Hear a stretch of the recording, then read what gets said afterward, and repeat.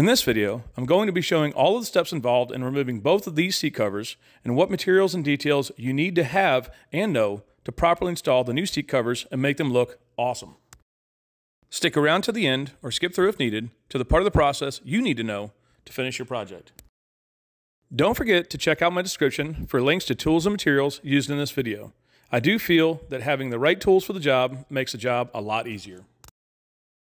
If you do use the links in my description, it does help support my channel and enables me to continue creating valuable content for you. Your support is greatly appreciated. In order to be sure you get the right bolster height, measure the front bolster like this and send it in with your order. All right, guys. Hey, today we're going to start on doing a seat cover install. This is actually pretty much a seat cover that had been previously put on by somebody else. So I'm going to show you a little bit about what you need to look out for when you're starting to do a seat cover. If you can see that there's actually puddles of water pretty much from rain getting into the seat or into the seat foam, these little puddles at the very ends where water's draining out of it, you kind of got to make sure that once the seat cover is off, that you actually get the foam as dry as possible. Otherwise, it's going to cause mold and that kind of stuff underneath or in the foam. So this is what you got to do. You just kind of got to look the seat over. You got to feel for any moisture in the foam. You kind of just got to get all the staples out to get the old seat cover off. So this is kind of I would say, if anything, I'd say this is a little bit of a sloppy job. I mean, it's somewhat neat, but I'd say it's a sloppy cut job. Staples are pretty well buried. There's some issues with some of them pulling through right here. There's a little something there, but once you kind of look it down, it's there's some rough, extra staples kind of thrown in there. They really shouldn't be put in at that kind of an angle. Some of them that aren't buried all the way, stuff like this.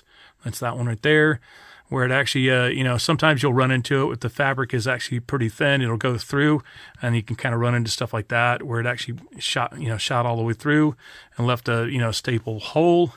So that's the kind of stuff you got to look out for. There's pretty much a few of them, like these right here. There's kind of like 3 of them right in place, right there. You really get an idea about. There's several different things that are just not right.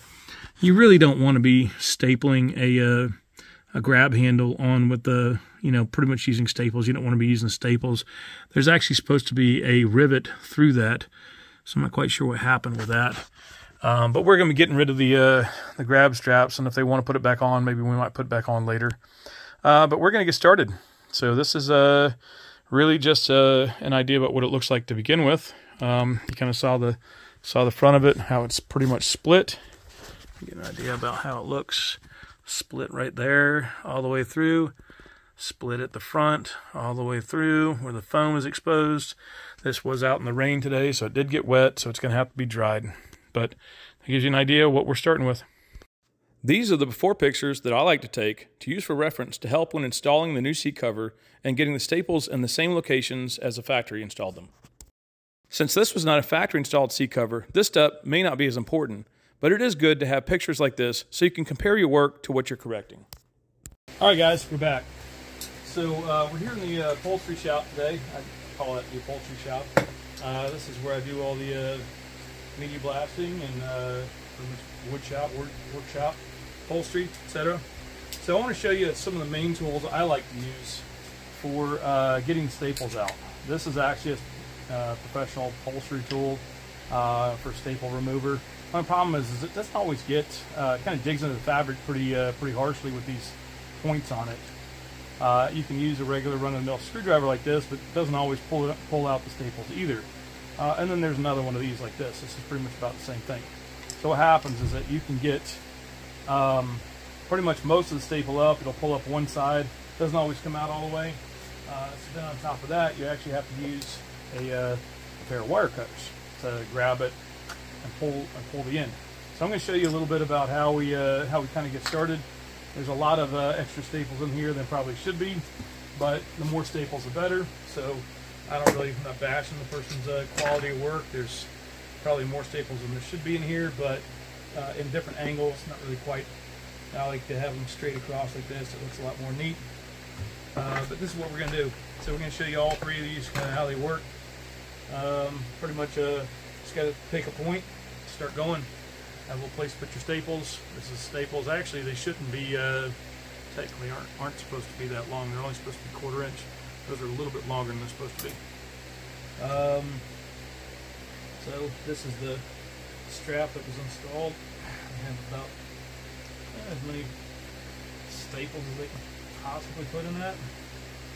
So when they're rusty, so I don't know what's going to be the best one. I've never had anybody staple one of these straps on. So I figure out why this is stapled and what's the best tool to get it off. So get these out one at a time. Or 5 at a time. So these are there you go. Just trying to be a part of this. See, all the staples there together. Obviously, if you're going through the grab handle and the seat cover and into the base, you're gonna need to have a longer staple for that. But you don't really need any more than a 1/4 inch long staple for the regular staples. So this is a screwdriver method. That actually did get it all the way out. Just kind of dig it in on the corner of the screwdriver and get it underneath it. And grab it in the middle, pull it with your finger, and you can pull it out. As you can see, this is a long, lengthy process. So we'll start on one corner and eventually you're done. Alright guys, I'm going to give you an idea about what I'm working with here. Obviously, as I was showing you before on the other side, this grab handle or grab strap, technically it's supposed to be installed with a rivet straight in here, pretty much straight through the body of the seat. Typically there's a metal washer on the other side to keep it from collapsing or damaging the plastic, but there's a rivet that normally holds that in. So somebody putting that many staples in was just absolutely ridiculous. So this is what, hopefully if I don't tilt this too much, you might be able to get an idea about how much of a pain this is trying to get all these staples out. So you kind of just start, pretty much it doesn't matter about the old cover, but you don't want to scratch up the body of the seat that much by skipping over. So sometimes this particular tool is rather sharp. It's not really it works really well to get under the staple, but there are other options. So these two options here. So a lot of times you can't always get it out with a flat blade screwdriver and get it all the way out, but you can put it under it and pull it out just like that with your finger. So, and sometimes you can kind of grab it like this. If you can't get it all the way out, you can do it like that. But so you got to get under one corner of it, lift it just like that, put your finger over it, and then pull it out, and you can grab it with your whole finger there and get it all the way out. But it's just it's a long, tedious process. So just kind of gotta, this is so you can get an idea about how this works best. But there's not really an awesome method for it. It's just a matter of just taking time and getting it done. So this is absolutely rather ridiculous. Got like I think there's, let's see, probably 20 staples on this one strap. I think he really wanted to make sure that was going to stay on. So yeah, there's two together, almost like a double tap.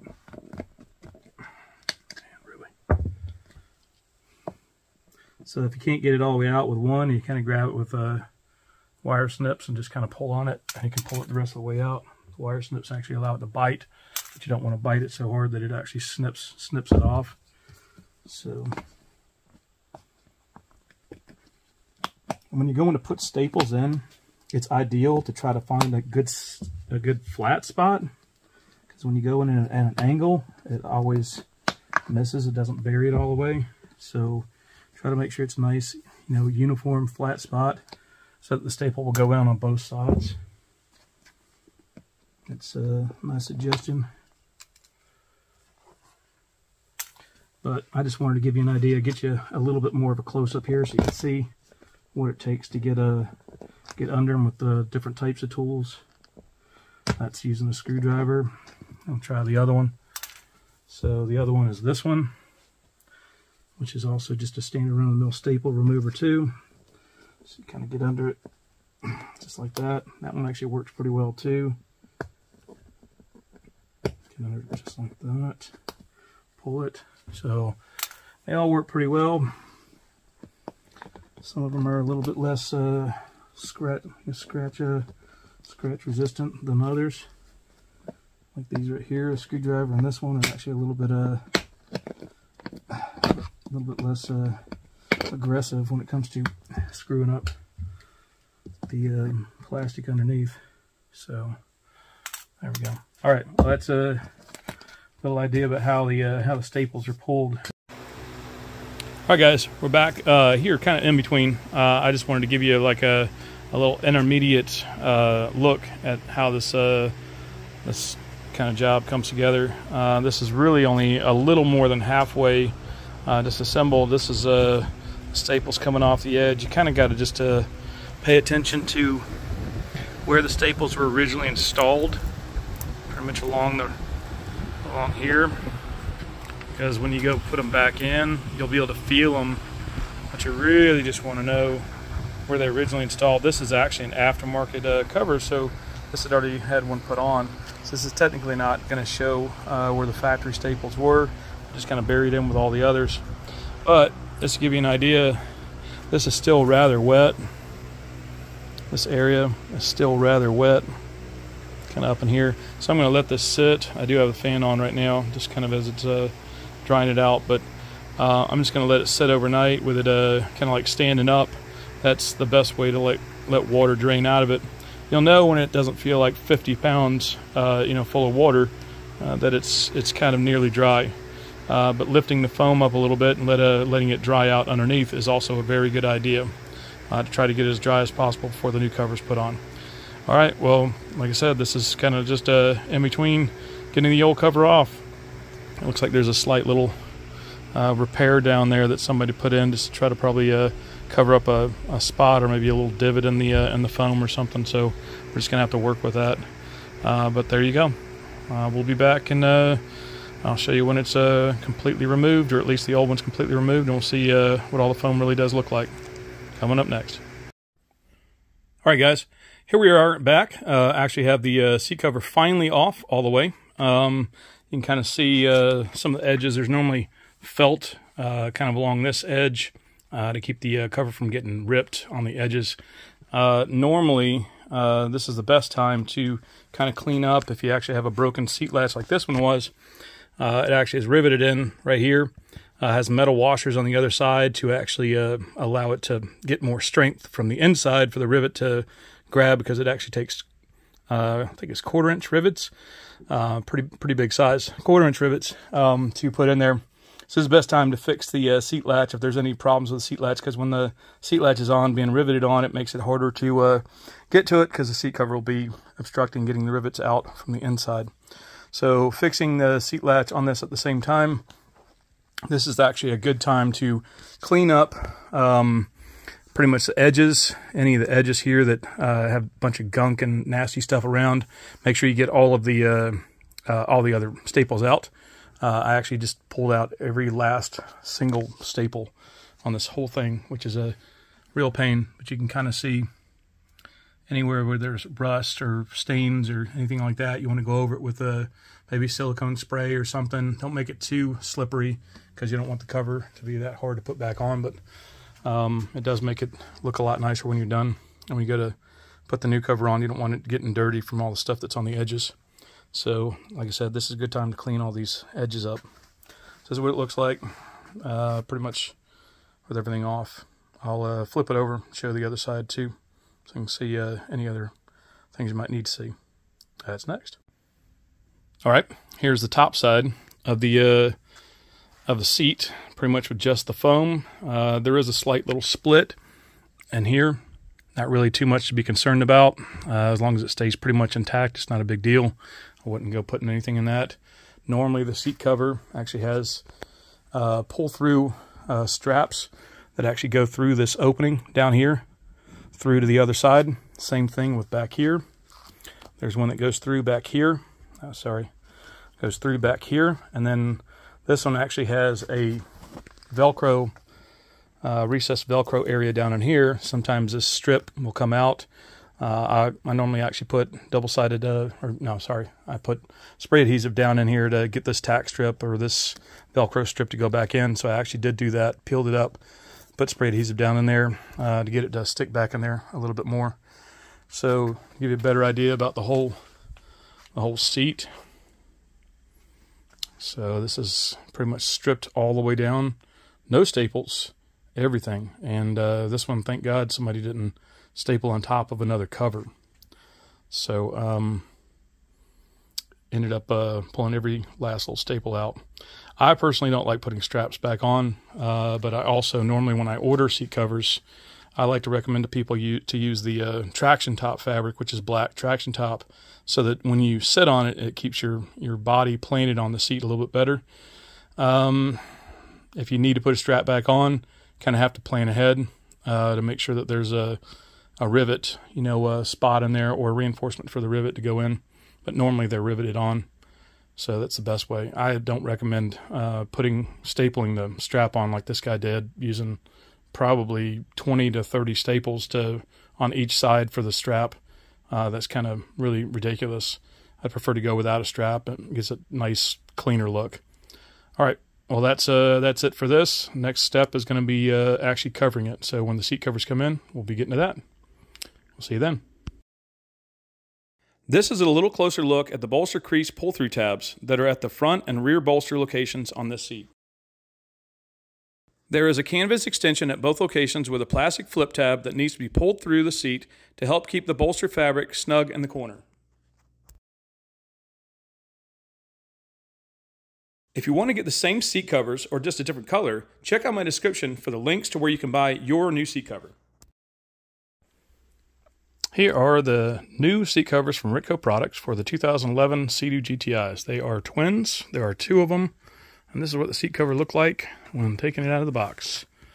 It's got a nice shade of orange. And the ski has pretty much white, orange, and black. So that is actually a carbon fiber kind of material, white. And the orange is a nice, I guess you'd say a nice broad color of orange. So, but I think it's going to really brighten the ski up. It's probably going to look better. The seat cover is probably going to look better than the ski. So we'll just have to see what that looks like when it's all said and done.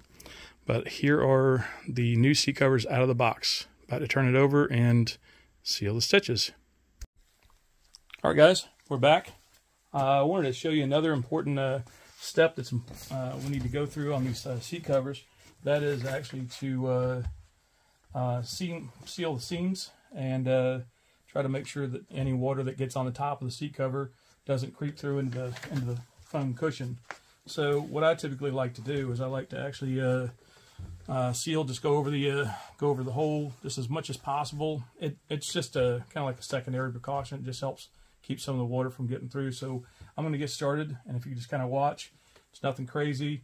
This is just a step that I feel like I do. Maybe you don't really have to do it, but it's kind of an extra step that I feel it could be very important for long-term durability of the seat cover and keeping the foam dry. So it does get pretty messy. And this sealant actually is kind of been sitting around for a little bit, so it might be a little thicker than it is supposed to be, but just trying to get at least as much of the stuff in there as possible. Hopefully you get the idea about how important this step can be. The second thing it does is it helps to strengthen the stitches for when you pull the material pretty hard to get the wrinkles out.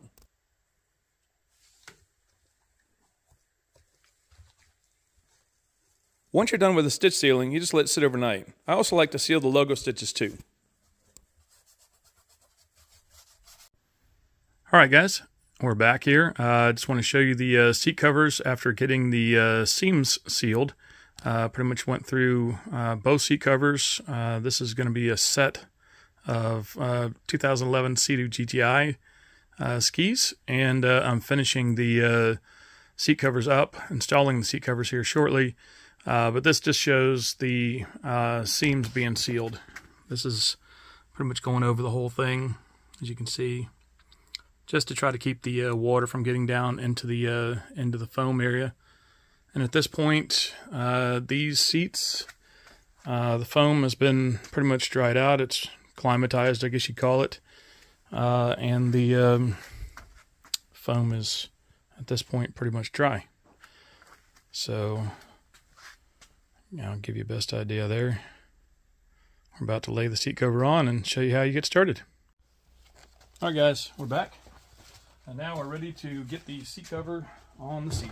You can see how fancy and flashy this is. It's going to look gorgeous when it's done. So at the back here, we actually have some Velcro that goes on this area right here that actually sits in the hook and loop section right here. And then we have a part that needs to be pulled through. But we also have a part up here that needs to be pulled through. So we kind of have to start here, just kind of lay it out. You're likely have to put this one in first. So you're going to have to reach through. This piece has to be pulled through and then flipped just like that. So we're going to drop this in and start with that first. And then we're going to move to the back. This can be repositioned a little bit once it's all in there too, but so you go through, you pull that, just make sure it's flat and pull through because you're not going to want to go back in there after. But that's that one in. So it gets that one set up and in there. Okay, just kind of get it a little bit centered. And then you're going to get back here, and we're doing the same thing back here. And then we're going to drop the Velcro pretty much in the spot. So this one just goes back in there. Okay. So that's preliminary positioning of the seat. Just kind of center it. Get it just like that. Okay. At this point, we're also going to just try to see how it looks. So, pull this over, just like that.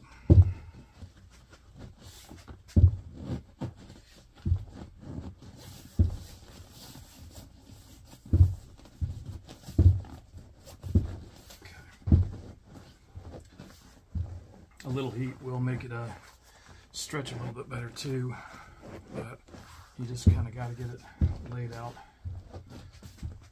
as flat as you can get it to start and figure out where everything needs to be. All right, guys, I'm going to show you what you have to do on this one. This one actually had pretty much just the right amount of fabric to reach to certain areas, and especially right here. So this was kind of like the shortest spot. So you kind of got to look. You kind of got to lay out the fabric and make sure that it fits. This fits and has a little pull over every which way. So what I normally do is I look for the shortest point and start kind of working from that and make sure that you can actually center the seat based on that.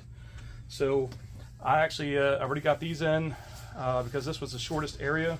Everything else looked like it was going to cover as far as like having enough fabric to cover.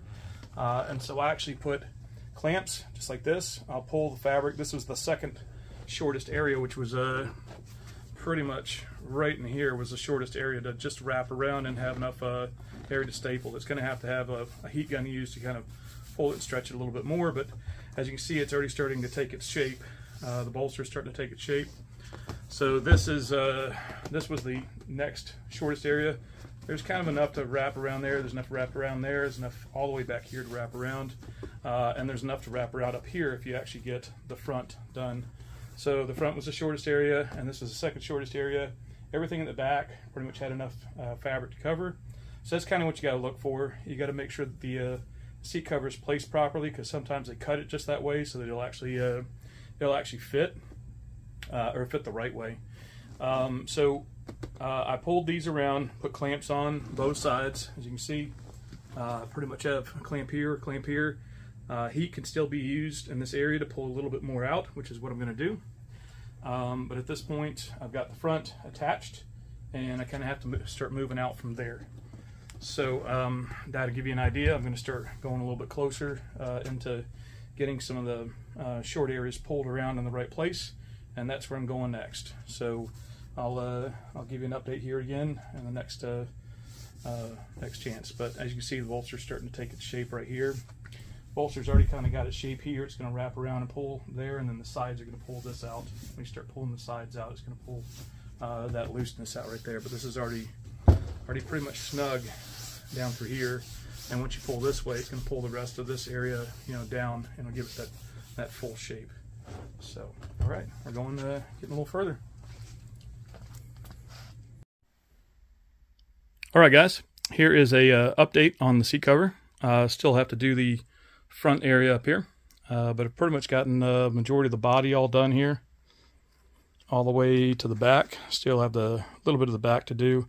As you can see, there's a little bit of a ripple back there at the very back, but this is what it's looking like so far.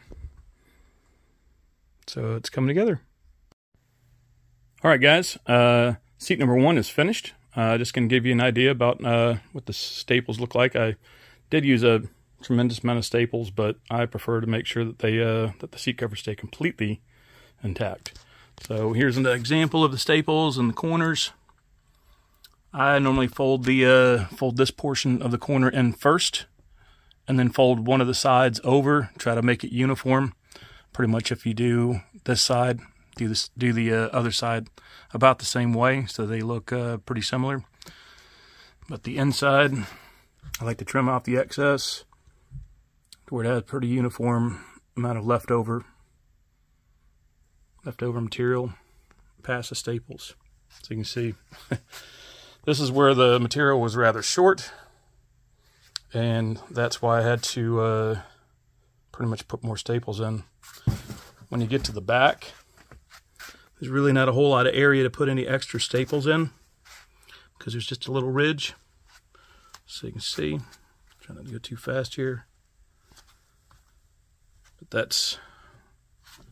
that is the staple alignment. I'm going to show you the top so you can get an idea.